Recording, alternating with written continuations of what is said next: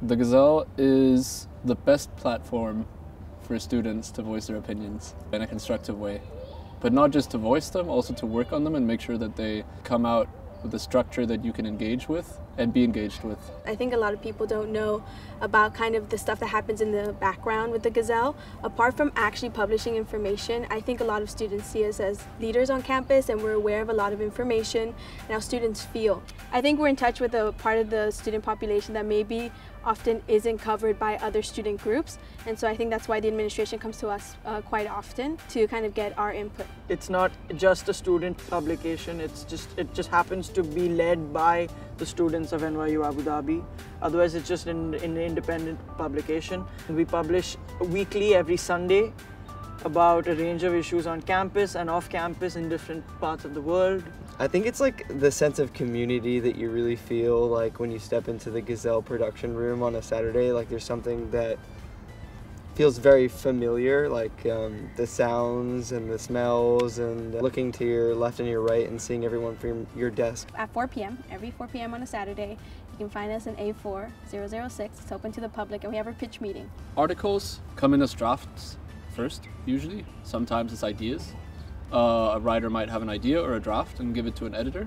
And then you start to work on it, having spoken to the desk editor, because we allocate you a desk editor if you choose to write. On Tuesday or Wednesday, we like to see a draft or an outline of that article. The editor will then comment, make suggestions, make edits, like suggest edits. We go through and check on the progress of the articles and see like who have we gotten drafts from, which articles are definitely coming through for Saturday or not. By Saturday afternoon, Saturday evening, a decent draft is in, has been written and is ready for us at the Gazelle. On Saturday, after the pitch for the following week, we have production, and production is basically where we go through and do the final edits on each article. Each article goes through 5 rounds of editing before we web it. We spend every Saturday from 4 to around 12 a.m. at A4006 working on production. And then at the very end, we publish it on the website, usually in the early morning hours of Sunday or late night of Saturday.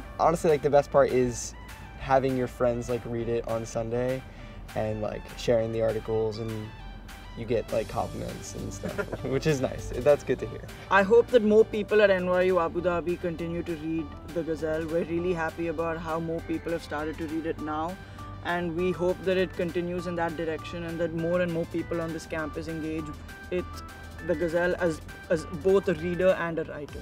I think there are so many great stories to tell, and I think that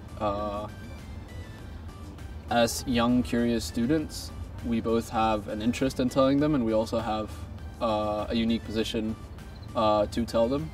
I think looking at it that way, the Gazelle should be something that we all have a vested interest in improving and in sustaining. I started the Gazelle because I love to write, and I started it that way, but really the Gazelle's helped me grow so much as an individual at NYU AD. Apart from just learning how to write better, you also learn how to be a better editor, but also a better leader. I think I came in freshman year being so shy, and now I feel like I'm a lot more confident, came into myself, and it's just because I'm pursuing something I'm very passionate about. But it's also a sense of community.